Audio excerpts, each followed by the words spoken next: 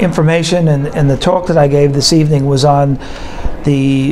some of the molecular techniques that we've developed at Mount Sinai School of Medicine to be able to detect ovary cancer after it's been treated with chemotherapy. And so what we did was go back into our biobank, which is approximately 10 years old, where we have preserved specimens. We have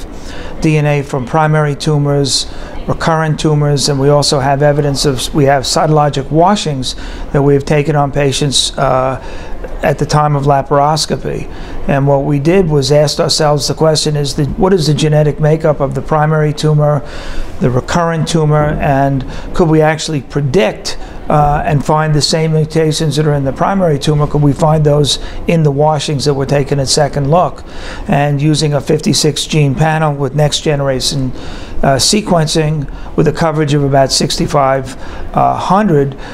indeed we found in 5 patients that we did this on that had positive second looks, we found mutations in all of those washes, and in 3 out of the 5 patients that were classed as negative second looks, we actually found that those patients still carried deleterious p53 mutations, and indeed those patients went on to recur. And what we also found, and that finding those mutations both in the primary, the wash, and in the second look,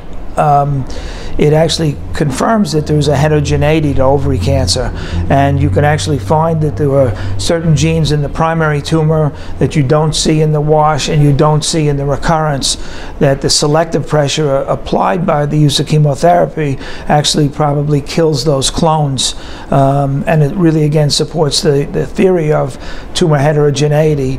which is very common in all of high-grade serous tumors, and probably the reason why most patients with high-grade serous tumors of the ovary will ultimately relapse.